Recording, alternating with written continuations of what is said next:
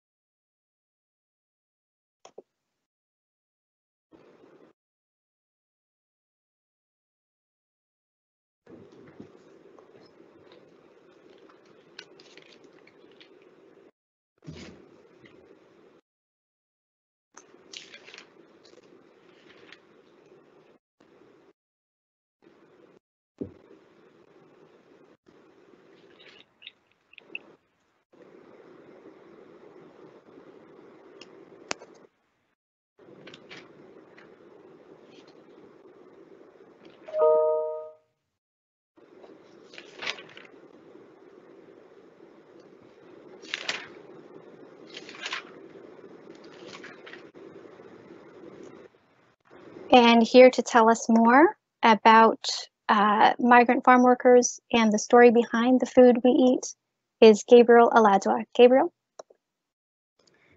Thank you so much. Good afternoon, everyone. My name is Gabriel, as you heard. I'm a former migrant farm worker.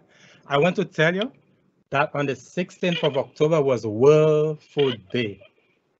And that's what brought me to Canada to harvest your fruits and your vegetables. And during this year, during the pandemic, we've been encouraged to stay at home.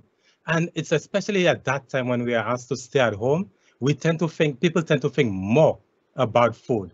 Where is my food coming from? Is the if I have to stay home for a long period of time, for 3 months or more, will my food supply be interrupted? You know, we are really concerned, and that is what I want to, both my colleague and I want to tell you a little about. But to tell you about my experience as a migrant farm worker, I want to tell you in the form of a story, right?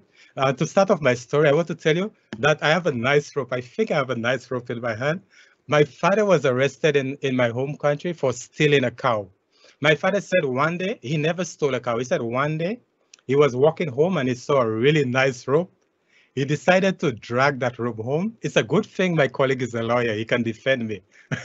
He decided to drag the rope home. And when he got home, he decided to check the other end of the rope. Can I check the other end of my rope? And let me see. He said he checked the other end of the rope and he saw something looking like a cow. So he said he never stole a cow. He saw a nice rope. He decided to drag the rope home. And when he got home, he checked the other end and he saw a cow. But today, do you really want to hear about my father's story or my story? And as I'm about to tell you my story, I want you to take your shoes off And I want you to put yourself in the shoes, to walk in the shoes of migrant farm workers and see the story, see the conditions that are associated with the fruits, the vegetables, those food that migrant workers harvest, those food that we put on your table. Try to figure out the conditions and tell me whether they represent fair and just conditions.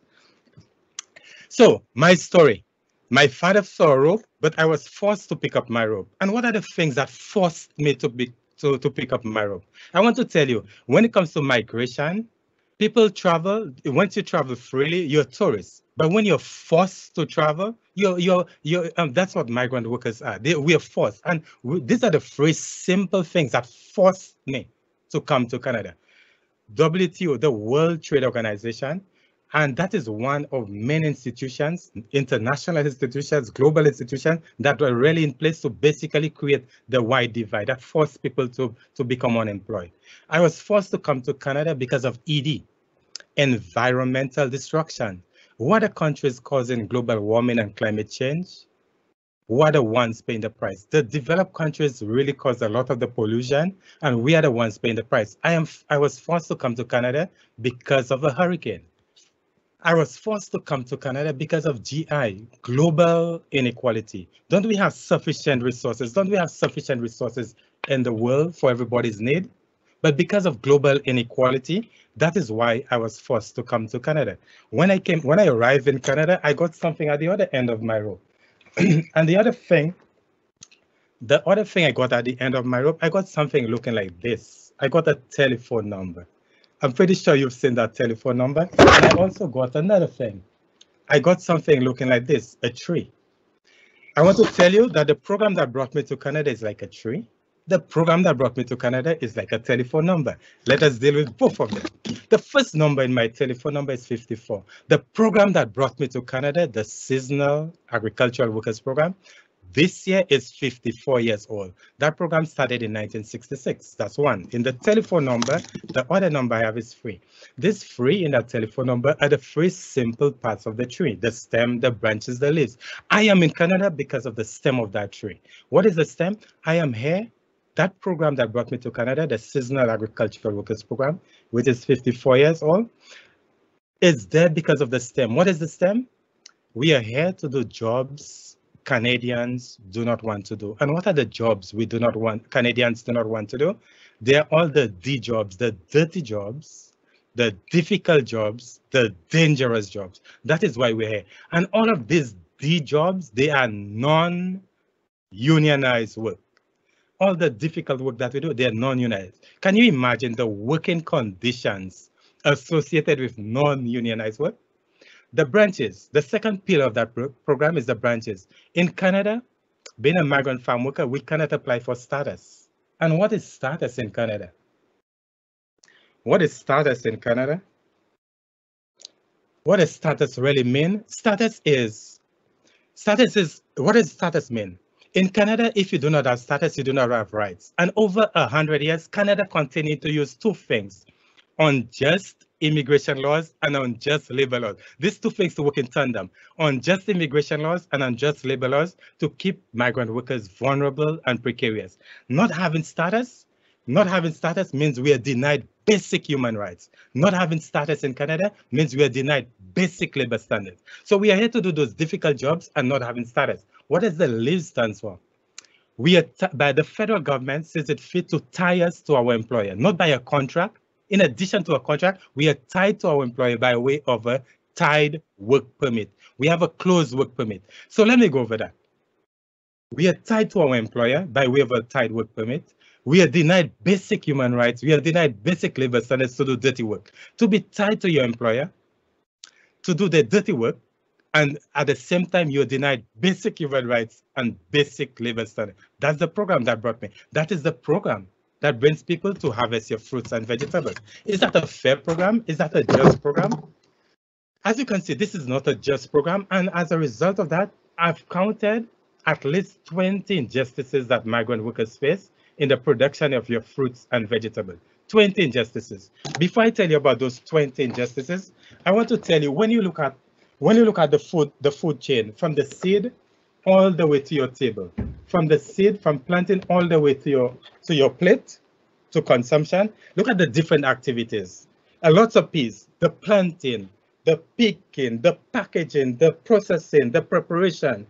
When you plant the plants, we have to care for it. And the distribution, all of those activities that take the seed, the plant from the seed stage all the way to your plate. The planting, the picking, packing, everything along that food chain. It's people of color who does as well. But under what conditions? Here's some of the conditions, some of them. It's all people of color. We all get minimum wage. We do not have status. We work long hours. Language is a barrier. We are non-unionized. Remember, we are not unionized. There are lots of myths. There's so many injustices. But let me tell you, as a former migrant farm worker, let me run through the 20 injustices that really stands out in my mind. And tell me whether these represent fair and decent working conditions. One, we are tied to our employer. Remember, we are not only tied by a contract, we are bounded to our employer because of our work permit. It's a closed work permit, one. Number two, we cannot apply for status. What is status? Not having status in Canada, we don't have status. It means that we are denied basic human rights, denied basic labor standards. The farmer controls our housing. And as you saw at the starting of the presentation, the conditions of our housing. What are some of the conditions? One, we live in overcrowded bunkhouses. Two, a lot of the time they're below standard. Three, they're isolated, and a lot of times they're not regulated. Number four, we have contracts. Our contracts are not enforceable. Number five, the threat of deportation keeps us quiet. That is why you do not know much about the story behind your food, because there is a threat.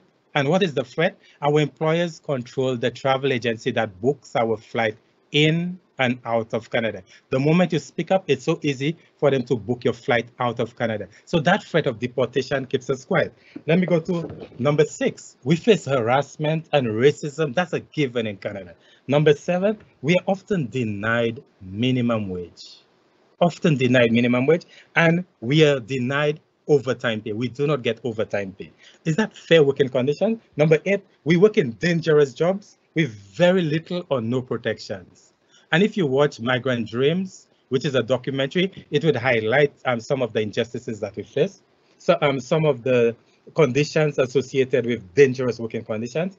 Number 9, we do those dangerous jobs, but yet still when we get injured, with very little protection, we do those jobs. But when we get injured, it's so easy for employer to send us back home and replace us. Medical repatriation. Number 10, not one inquest into work-related deaths of migrant workers. Not one inquest. On the 1st of November, we had an activity we had a vigil to commemorate the lives of all those migrant workers who've died as a result of work-related accidents in Canada. And there's over 100 who've died from 1966, over the 54 years. Even this year, at least 3 migrant farm workers have died in Ontario as a result of COVID. Not one inquest. Number 11, why is that so? The labor laws excludes us. The labor laws excludes us, and they're not responsive to our issues. Number 12, the few rights that we have in Canada, the labor laws are not being enforced. The few rights that we have, they're not being enforced. Number 13, we pay into EI and we cannot access EI, employment insurance. We cannot access it. Number 14, of all the 20 injustices there, you can put all of them together. None of them will come close to number 14. To be physically separated from your family, the people that you love, that is the worst injustice all migrant workers face. And in Canada, we fight 2 wars. Every day we fight for better working conditions. And on the other hand, we keep worrying about our families back home. To be physically separated from your family, your mind can never be at peace. How can you ever give 100% when your mind is not at peace? Number 15, why is that so? Because of unjust immigration laws, unjust Canadian immigration laws and policies. For over 100 years, from the time of the Chinese railroad workers, Canada continued to use unjust immigration laws and unjust labor laws to work in tandem, to keep us vulnerable and precarious. Number 16, can you imagine that? We have to pay to work in Ontario. We have to pay. These are jobs Canadians do not want to do. And take this year, for example. This year I consider it to be the best stress test. Why? What I mean by that? Unemployment is at its highest in Canada during this year because of COVID.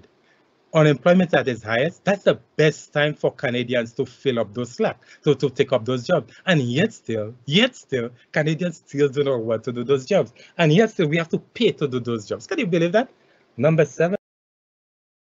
Illegal for migrant farm workers to unionize. Remember I told you we do non-unionized work. Can you imagine the working conditions? Number 18. Why is that so? Power, so much power is in the hands of our employer. The contracts, everything, the program is designed to please the employer, and there's nothing in there for the workers, right? So there's a high power imbalance. Number 19, Canada. On the world stage, Canada tells the world that is a champion for human rights, but up to now, Canada has failed to sign the International Convention of the Rights of Migrant Workers and their families. Up to now, Canada have failed to sign it, to ratify it and implement it. Number 20, the group that Shane and I are affiliated to is called Justice for Migrant Workers. We are grassroots, we are not a union, we are a grassroots organization, but yet still the government does not want to consult with us. Are these fair conditions? Are these just conditions? No, they're not. I want to draw your attention to a couple of things. That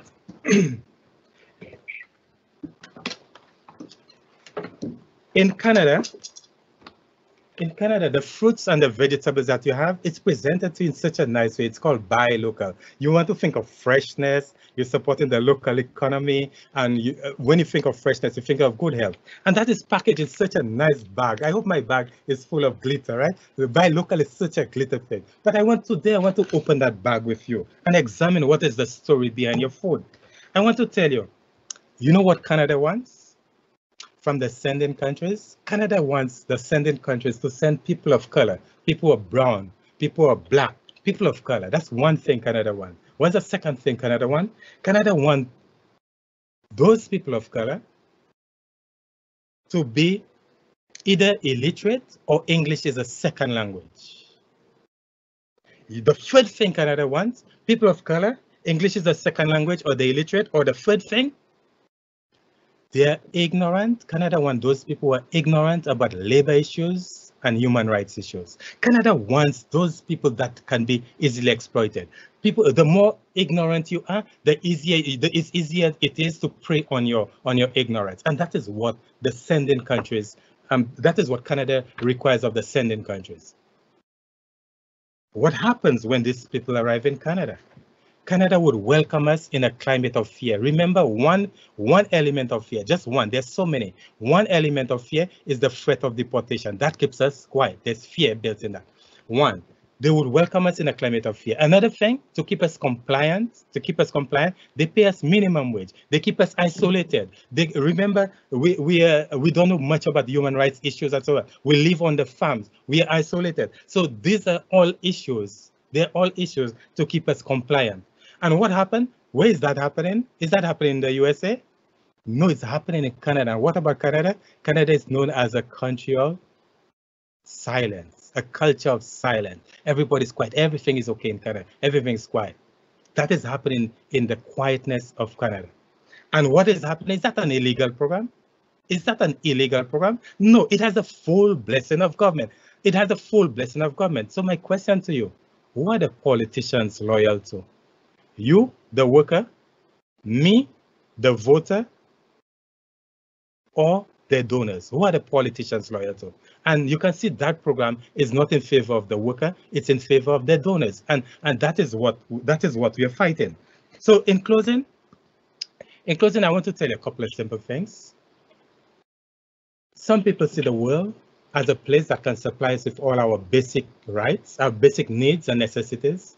And some people see that the world as a loan from our children. And when we hand it back to our children, we want it to be a better place. Some people see the world like that. But other people see the world as a place to conquer it and exploit it. When I look at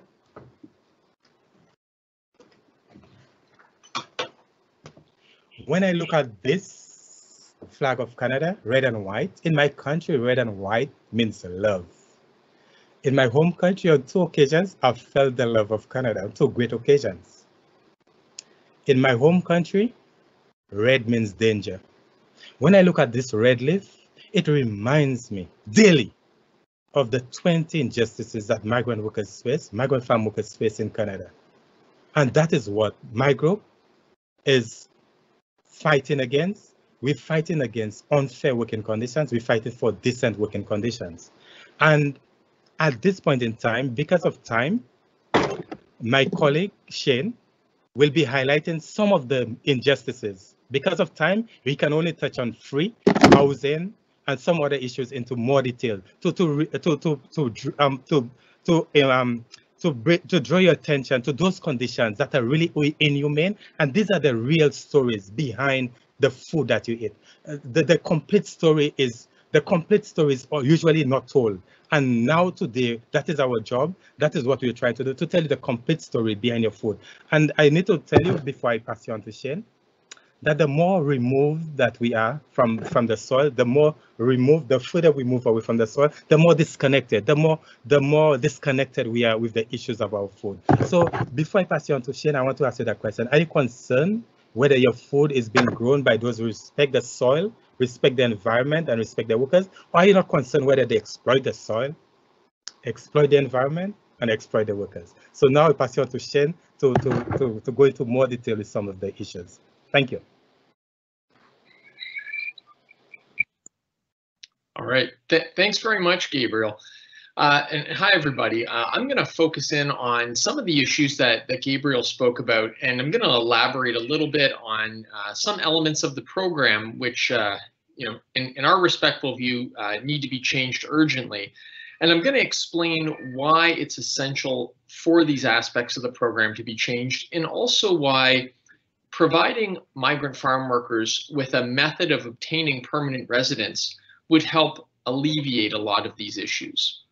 So as Gabriel talked about, the program, the Seasonal Agricultural Worker Program, it's been around now for 54 years. It's been around, as he mentioned, since 1966. Nearly all of the fruits and vegetables that are grown locally that you and your families consume, they pass through migrant hands at some point during that process. They're grown or harvested by migrant farm workers. And that's something that, understandably, probably a lot of you are not aware of, because when we look at the media, when we look at advertisements, when we hear about good things growing in Ontario, we don't actually see photos or videos or representations of migrant farm workers. What we see typically are images of farm owners and their families, who are very different than the workers who are actually growing and harvesting the food. Typically, they're people who are white and they're from small towns in Ontario, and they own multi-million-dollar businesses, which are these agriculture businesses, these farming operations, but we don't see the workers who are actually doing the labor. So, as I mentioned, I'm going to try and explain and demonstrate to you, using 4 arguments, why providing migrant farm workers with permanent residence can help alleviate the injustices that are very much rooted in this program. So the first one is something that Gabriel touched on, which is separation from families. So workers that come over on the program are typically in Canada for 8 months out of the year. So imagine being away from your family for 8 months out of the year, and then imagine doing that over and over again for many years and sometimes many decades. Some of these workers come to Canada for 15, 20, 25, sometimes 30 years they've spent here in Canada. So they've actually been here longer than they've been in their home countries. They can't bring their families with them when they come to Canada under the program. And what happens is that we have these situations arise where workers and their spouses and their children have this prolonged separation. And although the financial support is positive, although workers can send money back home, the distance really does take a significant toll on the development, especially of parent-child relationships, but also of relationships between spouses. And you can imagine what it would be like to be away from your parent for 8 months out of the year. Gabriel was talking about that being, in fact, really one of the worst parts of this. Now, what we know is that by providing permanent residence, allowing people to, take root here in Canada and be able to stay and build a life here and have the rights that you and I have, that would allow families to reunite. It would allow for family reunification. And one of the things that accomplishes is that it helps us achieve an outcome that is in the best interest of the children, right? It allows children to be with their parents.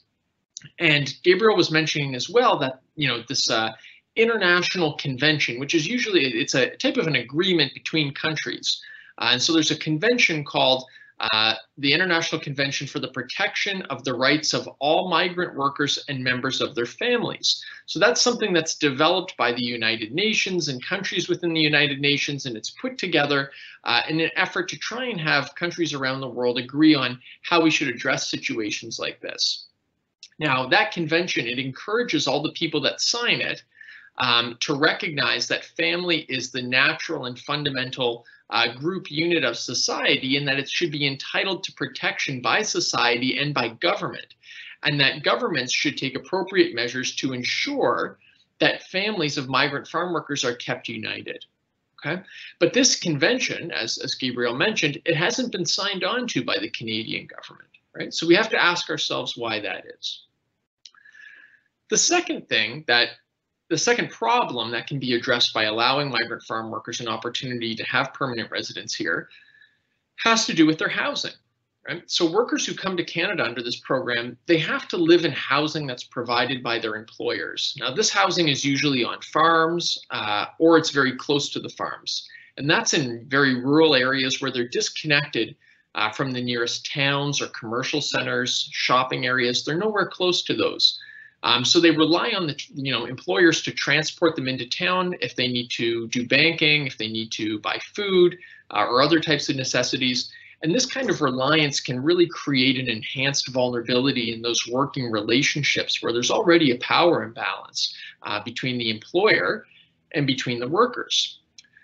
Now, what we've also seen is that the pandemic has revealed that there's the housing conditions that workers contend with can be very problematic. What you saw before we started speaking was a video, two videos in fact, of housing conditions that migrant workers have suffered here in Canada during the pandemic. One of the videos that you saw showed mattresses laid out on a concrete floor on top of wooden pallets in a warehouse, and that's where the workers slept. And then the other clip that you saw, what you saw was a bunkhouse area with bunk beds that were crammed together and only separated by thin pieces of cardboard. So you can imagine trying to live in the middle of a pandemic, crowded into a tiny place with so many people, and all you have is a thin piece of cardboard keeping you separate. Now, apart from there being issues with COVID and the transmission of COVID, what we also know is that there's potential fire hazards when you don't have proper housing in place. Back in 2016, in a town called Brantford in Ontario, there was a fire that broke out in a bunkhouse that migrant workers lived in, and they lost everything. They lost all of their belongings, and a lot of them actually lost their money as well because they weren't keeping their money in a bank. They were getting paid, they were cashing their checks at check cashing business, and then they were just keeping the cash on them. So the workers lost everything in the fire, and it's not the first time something like that has happened. Now in Ontario, housing for seasonal agricultural workers, migrant farm workers, it's exempt from the provisions of a law that's known as the Residential Tenancies Act. So the Residential Tenancies Act is a law that sets out your rights as a tenant. So someday when you go out and you're renting an apartment, or let's say that your parents are renting one right now, their rights and entitlements are set out under that law. What they're guaranteed in their relationship with their landlord is set out there. So they're able to have that kind of minimum standard and guarantee of quality of life in the unit that they rent and pay for. Migrant workers, however, because the housing that's provided to them is conditional upon them being employed at a farm, they don't have that same protection. The law says that if you're a farm worker and you are living in housing that's provided by your employer, you're not covered. Okay? So permanent residence, again, that would enhance worker mobility and autonomy because it would allow them to live somewhere that they choose to live instead of a place that they're being forced to live through a contract. The third issue that I'm going to touch on and how permanent residents could help address that has to do with workplace abuses and repatriation. So migrant farm workers are, in fact, regular targets for abuse and exploitation. There's been many cases of this. Sometimes the abuse is racial abuse, as was seen in the case of Adrian Monroe's. That was the case that April had referred to as being the first successful case of a migrant farm worker in Ontario. We litigated that case back in 2013 at the Human Rights Tribunal of Ontario. And what happened there was that Mr. Monroe's is a migrant farm worker who was from St Lucia, and he was sent back home to St Lucia after he complained about one of his managers using racist slurs against him. Okay, so they tried to get rid of him. They sent him back to St Lucia. He managed to get back to Canada, which was quite exceptional, and we were able to do that case on his behalf. Other times, the abuse can take other forms. There's a case from 2015 called the Prestige Foods case. And in that case, two sisters from Mexico were sexually harassed and also sexually assaulted by their employer. That was a very serious case there. And it's another example of the types of abuse that can occur at farms and greenhouses where migrant farm workers are employed at.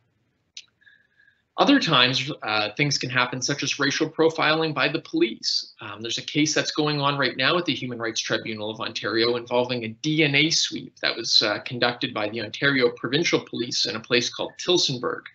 What happened there was that there was a crime in the community.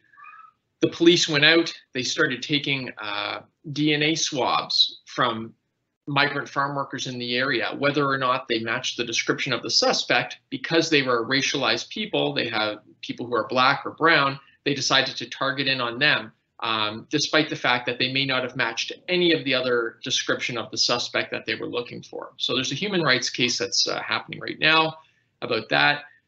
And there was also a case during the pandemic not too long ago about a worker from Mexico who had his employment terminated after he spoke out about COVID being spread in the workplace and health and safety issues there. So whether it is racism, sexual assault, racial profiling, speaking about health and safety issues, there's a lot of risks for migrant farm workers. There's a lot of things that make their working conditions unsafe in many of the workplaces. And what we know as well is that sometimes the way that some employers try to deal with that is when workers speak out is that they repatriate them. Like in the case of Mr. Monroe's, they send them back to the countries that they're originally from. Other times, the ramifications can actually be worse than even being sent home to the country that you're from. Sometimes workers die. A worker named Ned Peart was crushed to death on a tobacco farm near Brantford back in 2002.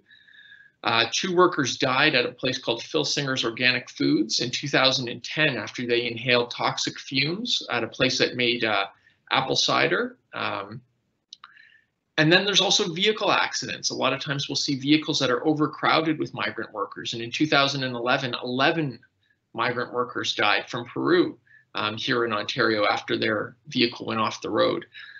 Also, 3 migrant workers, as Gabriel mentioned, died this year here in Ontario. They were all from Mexico and they died from COVID-19.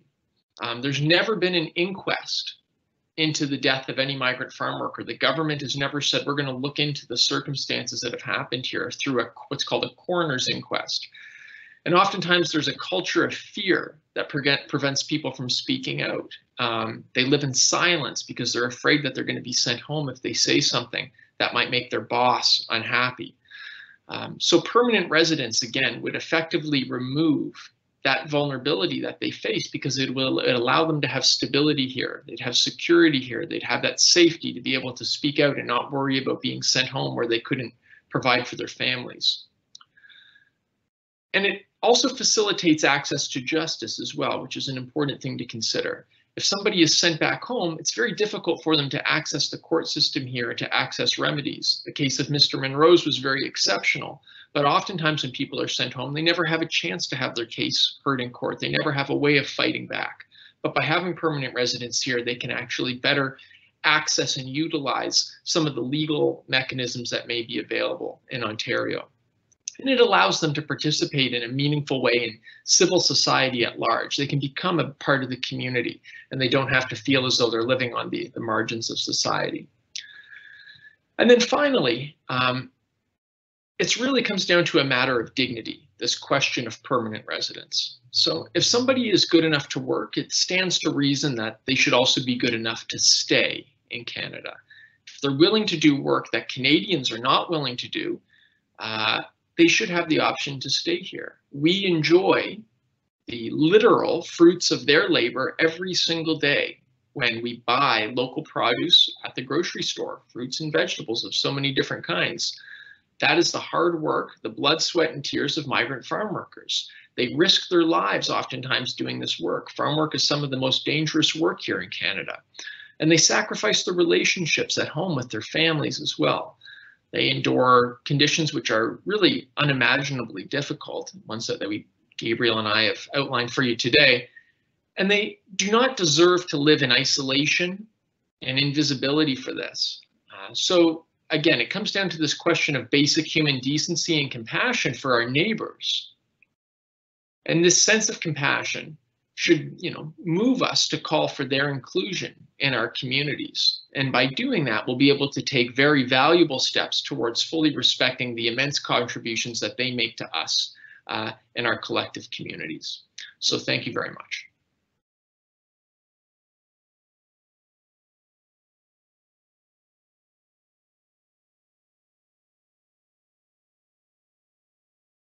Oh, April, I think you're on mute. Yep. Thank you. I thank you both for taking the time to share your experience. I will open up some time now for our student audience to ask any questions about what they've heard so far. Just, I guess, as we're talking here while we're waiting for questions from the audience, I wonder if you can share, either of you, any resources that Justice for Migrant Workers have that might give our student audience some tools to think about or to use to support the rights of migrant farm workers.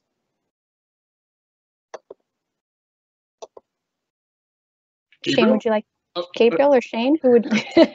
Gabriel, would you like to talk about the toolkit? Yeah, sure. Thank you. Yeah, thanks for this great opportunity. Yes. April, would you be kind enough to share that link Sure. to the audience, with the audience? Yeah. In that link, there's several actions that you can take right from your phone to pressure the politicians and authority people in power by sending an email, making a phone call to your MP, using Twitter. There's so many little things that you can do right from your phone. You do not have to leave your home to take action, to basically take action to create a food system that is healthy, that is sustainable, and that is just. If you're concerned about a food system that is reliable, that is healthy, sustainable, and just, here are some simple things you can do just using your phone. And the link that will be shared with you, there's lots of simple but powerful tools that can push the authority to create a fair and better society. Thanks, Gabriel. I wonder too, I know you had shared earlier that you were obviously a former migrant farm worker, but now you have PR status in Canada, is that correct? Yes, I do. So that, that's a rare result from what I understand? Yes. So can you tell us about that journey and how that happened for you? Okay. Yeah, thanks for this opportunity. Yeah, it is a very, very, very rare result. It's a long story, but let me see how short I can make it. First of all, I said the 3 pillars of the program. We are here to do those dirty jobs, and we cannot apply for status. So how did that happen? I cannot apply for status under that program. How did that happen? And strange enough, a long story short, strange enough, I befriended somebody who was having a garage sale. Befriended that person. That person ended up giving me a radio, and I have it right here, but it's a little distance. I don't want to move away from the camera. I have the radio, and that is because of that radio, that is why I am in Canada.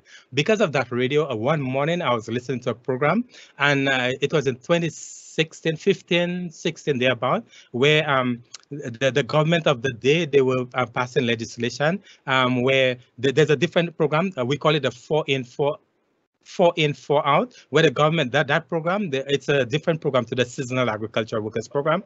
Under that program, the government is saying once those workers, the workers on that program, once they've spent 4 years in Canada, they have to return to their home country, spend 4 years before they can return. So on one morning before going to work, I was listening to that program, and I heard it was a lawyer, an immigration lawyer on the program.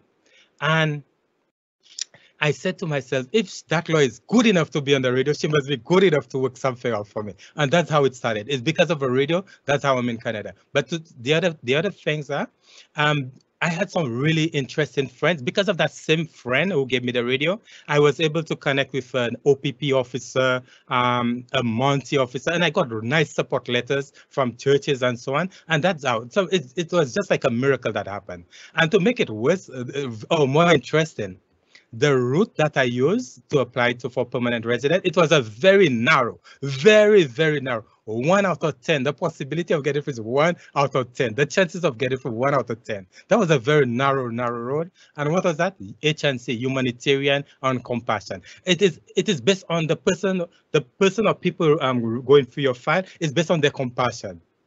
Nothing else, right? It's just on somebody's compassion that decide whether you stay or not, and that is the chances of getting through is very, very narrow, and it just happened. Up to now I consider it to be a miracle. This is a question in a nutshell. No, absolutely. Thank you for sharing that personal story with us. We have some questions that have come in, so I'll read them out, and perhaps you let me know who would be best to respond. So the first question. Has there been any, sort of speaks to what the story has shared, but in general, has there been any progress towards achieving residency status for migrant workers? And the second, why has the option to opt out of Canadian law, that is labor law, facility standards, etc., been allowed and not challenged? So perhaps these are questions, Shane, would you be able to field those? Sure. I can answer these, and Gabriel, if you have anything to add, we can do that. So with respect to the first one, there hasn't been a significant amount of progress.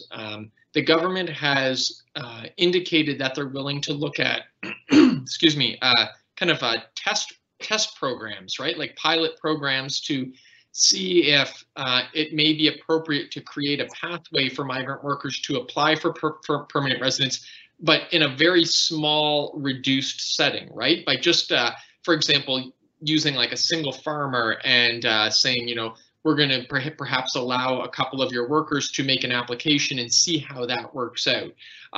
But what we have to remember is that there's tens of thousands of workers on this program. There's not really any conceivable reason why it should be rolled out in a slow way. You know, again, especially if you've been here for a long time, I don't know what the hesitation is really there about, except that there may be some sort of a benefit in keeping people, as they say, permanently temporary, right? And now with respect to the second one, why has the option to opt out of Canadian law been allowed? So it's not so much that Canadian employers who employ migrant farm workers are opting out of the law. It's that that's the way that the law is designed, right? So a thing about the law is that the law is not accidental, right? The law is it's a creature that is very intentionally developed. Nothing in the law is a mistake. It's not as though, oh, oops, you know, these workers don't have rights, we better fix that. Laws are very carefully created. Many sets of eyes look at them. Many people approve them. And there's reasons why those inequalities exist, is because oftentimes if there is a detriment to somebody, there's a corresponding benefit to someone else, right? So when a person is not allowed to have the right to speak out or is not allowed to have particular rights in a certain area, oftentimes someone benefits from that and that relationship of power. So these situations where Canadian law doesn't seem to apply to migrant workers, that is a design of both the law and the contracts to which govern migrant workers' lives here in Canada. And I'll just briefly explain that the contracts that that run this program, they're negotiated by three entities. They're negotiated by the Canadian government, the governments of the countries that the workers come from, and also an organization that represents the employers, okay, that represents these corporate farms that employ migrant workers. Who is not at the table negotiating the contracts? The workers. Okay. And if we look to, let's say, Ontario, for example, in Ontario, farm workers are not allowed to unionize. The courts have said that they're not allowed to. And you can maybe ask your parents, you can say, hey, mom, dad, are you in a union? And they may tell you yes. And you can ask them what the benefits of that union are, right? The protections that they have, the benefits that they have, the safety and security, the good pay. Migrant farm workers and farm workers in general don't have that in Ontario, because the government has intentionally carved them out of that. And that's not a mistake. That's something that was done on purpose, because the agricultural industry, the farming industry, which is a multi-billion-dollar industry, holds so much influence and power over the government that it has the ability to ensure that laws are developed in particular ways that benefit it and disadvantage the workers. I wonder if you can also tell us, as our student audience is thinking about all of this, I know we have the resource up there for them to look at in terms of action. I know when we're thinking about, buying vegetables and going to the store, is there any way in terms of our purchasing power that we can have an influence? Can we make informed decisions about where we purchase our foods, or know more about maybe who are the producers who have practices that respect the rights of farm workers? Is that something that we can know and that we can do? Put our money towards that as well? I think money talks in a lot of ways.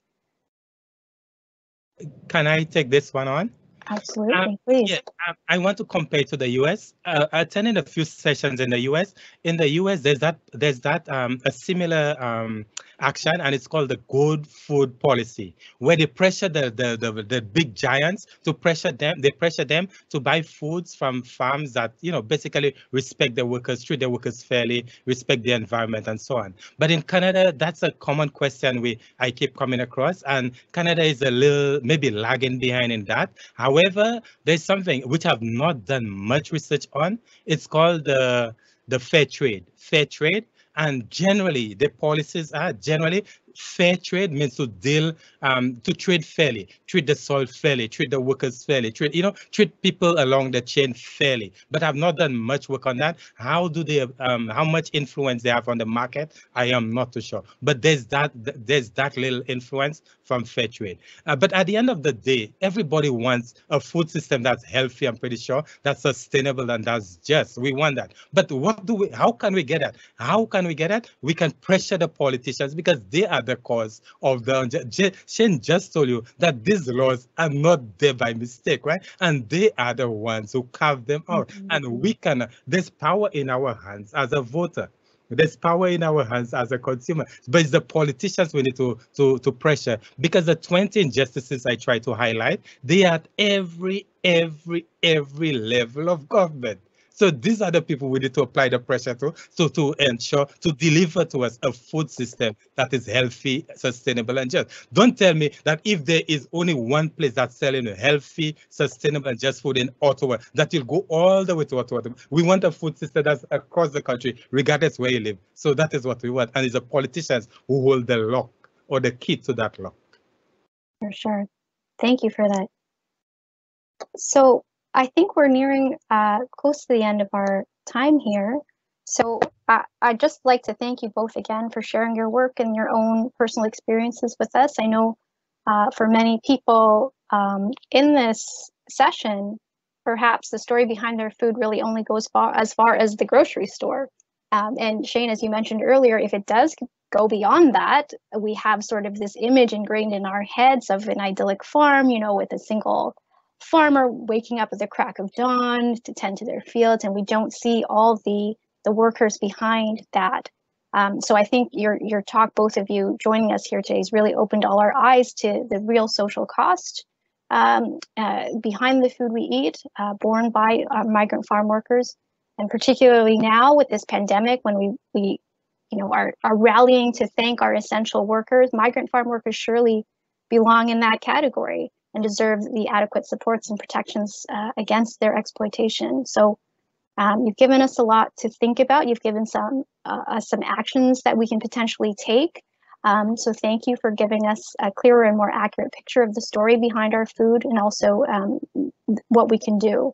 So thank you both again for joining us. Thank you to the audience here for joining us for this particular session. We will share resources with your teachers. We'll share this recording with you so that you can continue to think about these important questions and the different actions you can take. So thanks all of you. Have a great day. We'll see you tomorrow for the final session of our conference. Thanks, everybody. Thank you.